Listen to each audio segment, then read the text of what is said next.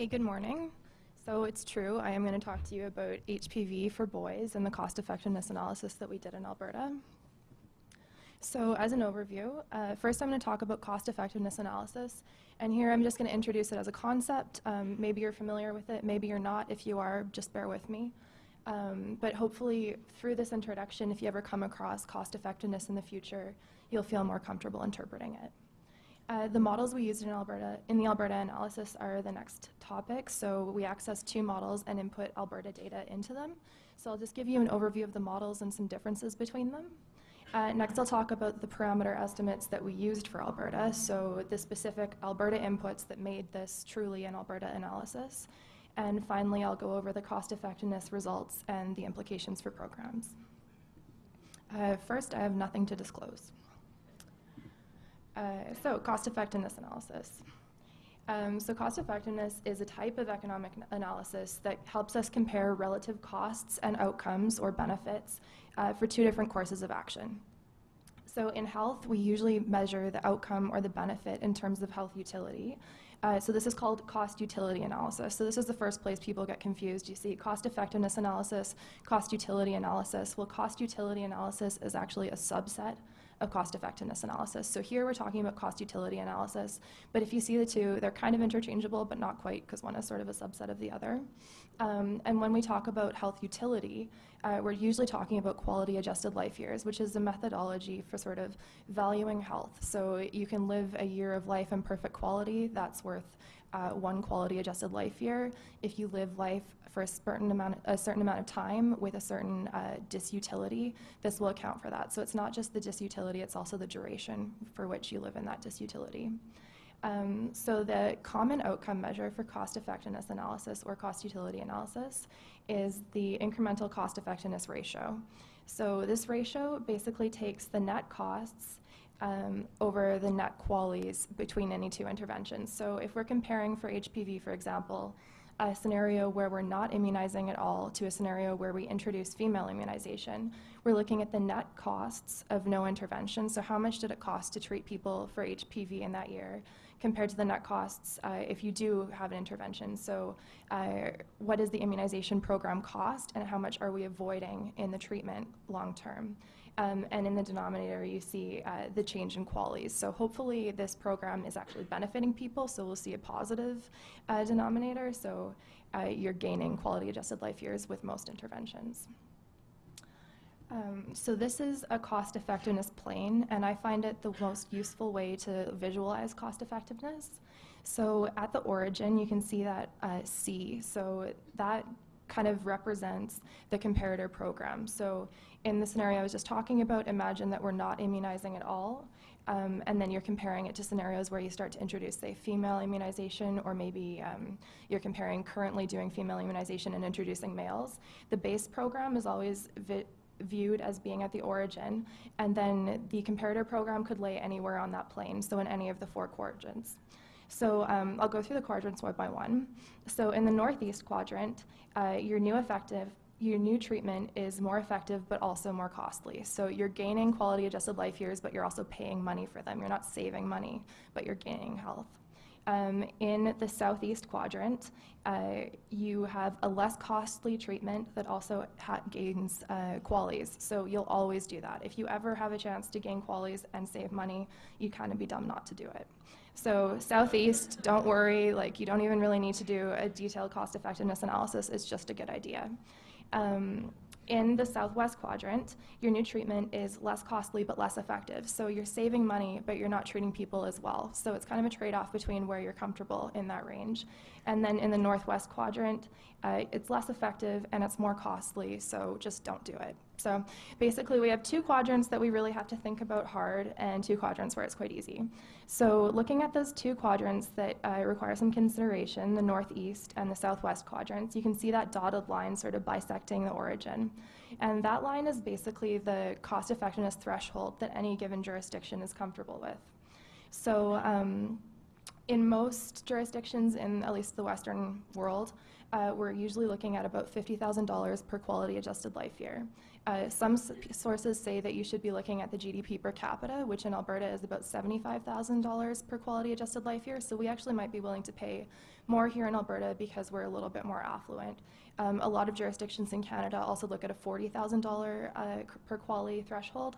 So before you do cost effectiveness analysis, most jurisdictions should really decide what they're comfortable with. I've also had some comments that some people feel that there should be a different threshold for acute care versus public health. Again, these are just questions that every jurisdiction has to consider. Okay, so now I'm going to talk about the models that we used.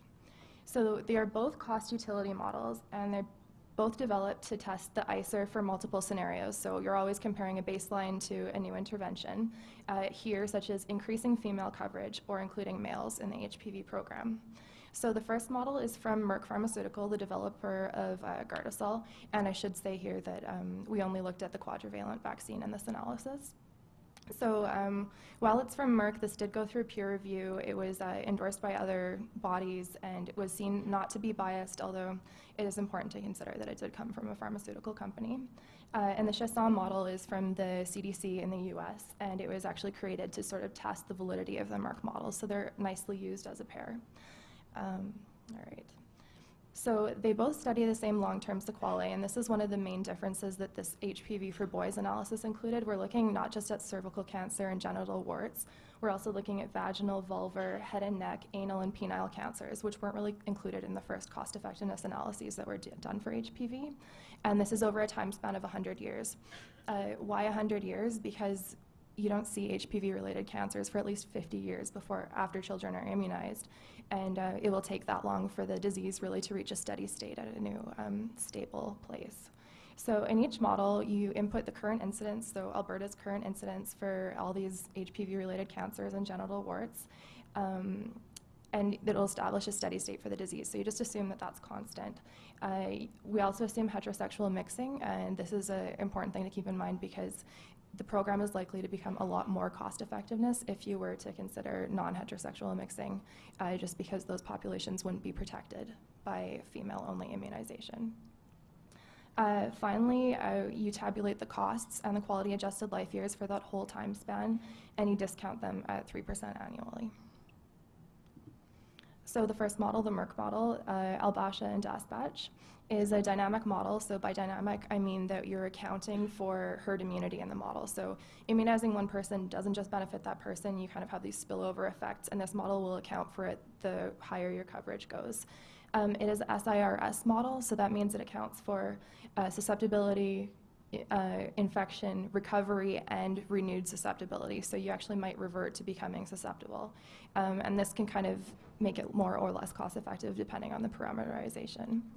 The model is fitted to simulate observed incidence, so you don't exactly put the incidence into the model, you actually fit the model to output the incidence you're looking for. So some key features that make this model different than the other one are the grouping of the age cohorts. So this model is grouped into 23 age cohorts rather than single-year age groups, and this can actually bias the model to become slightly more cost-effective because the way these groups will move through, it'll actually amplify the coverage in different groups, and I'm not going to say too much more about that, but if you have questions, feel free to ask. There's 3 sexual activity levels, so you actually differentiate between people who are higher risk and low risk, although that doesn't impact who receives immunization. The probability of HPV acquisition is determined by age, gender, and the sexual activity level. So after acquisition is modeled, the progression of the disease is also modeled, and that's not done in the second model. It's just assumed. Screening is modeled, so here in this model we could actually look at what impacts and changes in cervical screening protocols would have, and the probability of detection by cancer stage. So in the Chesson model, again, that's from the CDC, it's a simplified dynamic model, so basically they've taken a lot of the dynamic features and just made a few simplifying assumptions that made this model a lot easier to interpret and removed some uncertainty in some of the parameters. It's a SIR model, so they assumed that once you've recovered, you never get HPV again. So the model observed incidence as a model input, so we actually just put Alberta cancer rates right into the model, and it's that easy, so we can be pretty certain that we got that right. The population is not classified to sexual activity level. The probabilities are therefore age and sex specific, but not relying on the sexual activity. The reduction in long-term sequelae is assumed to be equal to the percentage reduction in lifetime exposure. So via immunization, you're reducing your exposure, and they just assume that that directly impacts whether or not you get cancer in the long term. So it's a simplifying assumption, but it's a reasonable one. And cervical screening isn't modeled. You just make the ceteris paribus assumption that nothing changes.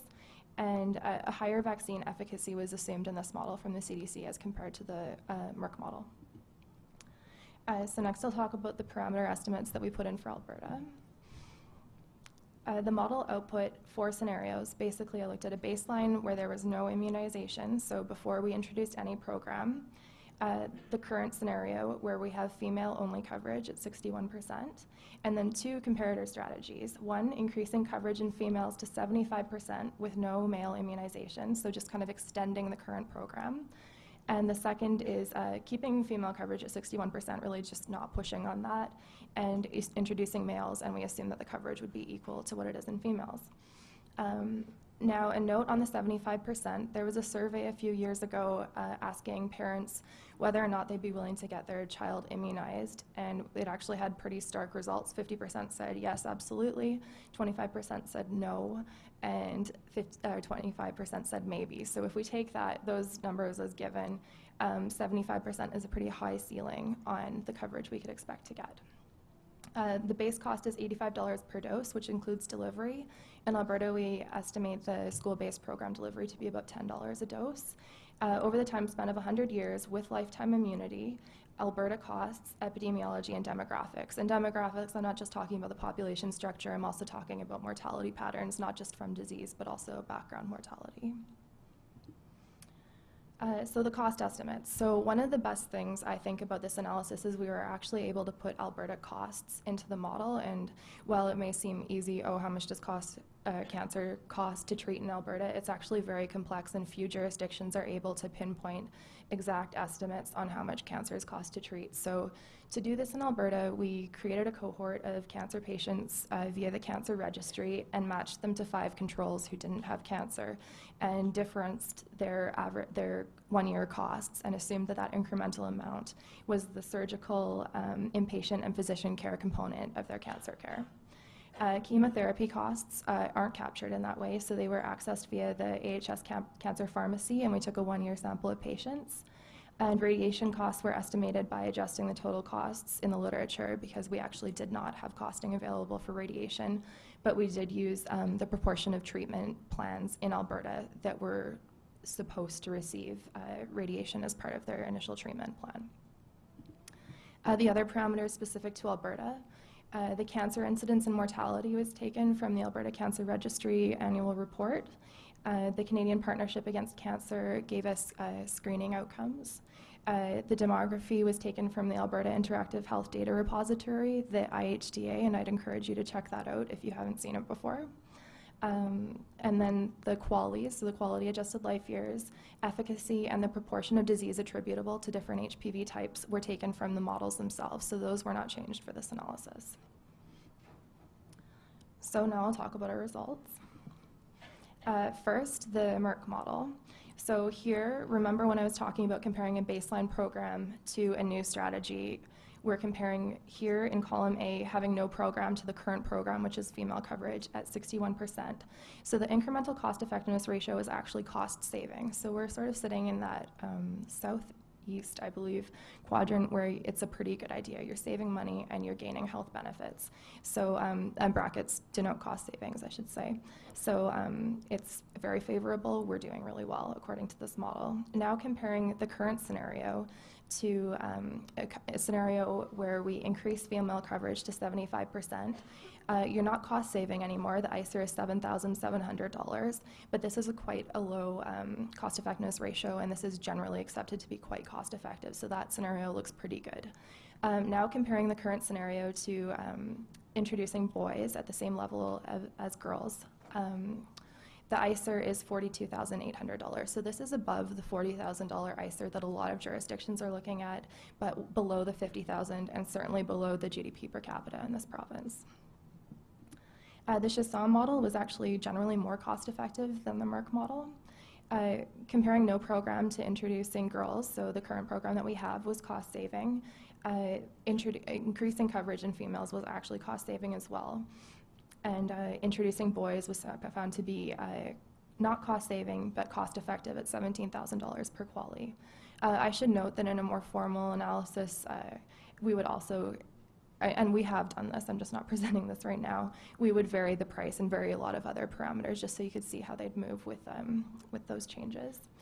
Now this is one slide that I think answers really well to the equity question, because you're saying, why aren't you immunizing boys? They're not going to benefit. And of course we know that they benefit from the herd immunity effect. But if we actually compare the long-term incidence in HPV 16 and 18 over 100 years, you can see that increasing female coverage to 75% is really favorable for girls. When you see that lowest dark line, it's kind of maroon, that's the 75% coverage in females. Our current program is that blue line, and no immunization is that flat line on top, so there would be no change if you don't immunize. So that's logical. And if you look at the introduced male immunization at the current levels, that's at 61%. The line just lies slightly above introducing female coverage at 75%. So for outcomes for females, it's looking like introducing coverage, or covering females more extensively is slightly better in terms of health outcomes, but very close to introducing males. And when you look at the male long-term incidence, this is where it's quite interesting. So the yellow line is the introducing males at the current level, and you can see initially up to about year 50, it's lying below increasing female coverage. But then at that 50-year mark, they actually switch positions, and increasing female coverage to 75% would actually have better health outcomes for males.